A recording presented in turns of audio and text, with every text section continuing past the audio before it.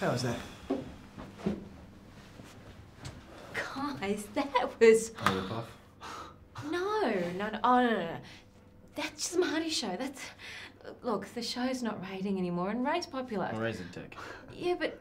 You don't have to explain it to us, okay? No, look, you don't understand. I love your show. Look, you got to bring it to the network. Look, they'll love it too. How much money are you earning now? None. Oh, great. Well, I'm sure we can offer you more. Yeah, how much? Well, no. Look, I know what you're thinking, all right? Oh, please. But I'm on your side. I'm out of here. I want to protect your vision. Maybe I'll go and speak to our legal team and we'll get back to you. All right?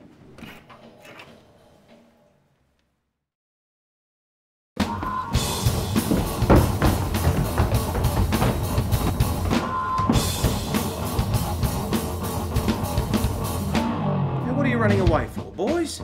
Some of the ghosts just kicked in our door. Yeah, what would you do? Well, now, fellas, that's no way to treat guests on our show.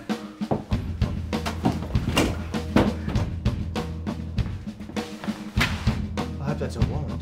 It's just a standard release form.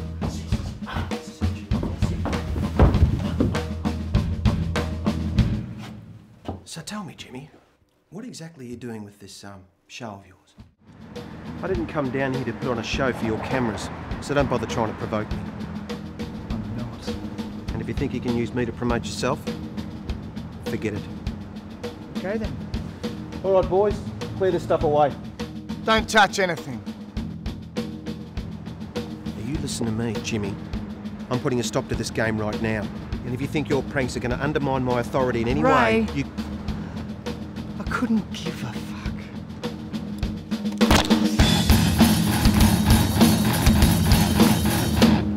Go on. I dare you. Smash it.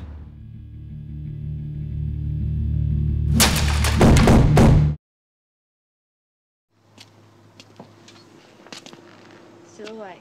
Yeah, don't know how much longer though. You can't stop now. Why not? You might be onto something. Like what? I don't know, maybe you'll have a revelation or something. Coffee? Yeah, but not the instant stuff though. The filter, the freeze-dried stuff you put in the machine. Freeze-dried. We've only got the instant cappuccino mix. You know, I can't drink that crap. What, so, you know, if it's not the right brand, you can't drink it? No, I just need more than one cup, that's all. It's not that. Everyone's exactly the same. Like, I get the same people coming in here every day, and they want exactly the same thing, and if they don't get it, they go mental. Like, there's this taxi driver, right, who comes in every morning and gets a hot dog for breakfast.